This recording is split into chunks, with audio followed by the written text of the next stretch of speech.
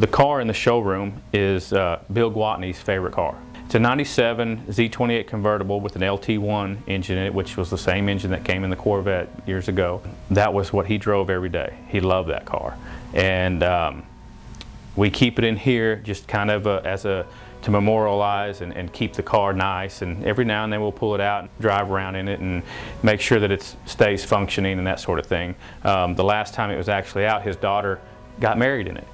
So, and when she drove away from her wedding in it, and so then we just keep it in here as a place to keep it and a conversation piece, and just because we know it was his favorite car, it's one of those items that we keep of his and keep around and want to display it. You know, everybody has one of those cars, either when you're young and growing up or during your midlife, you know, that you really just enjoyed that vehicle for whatever reason, and that was his.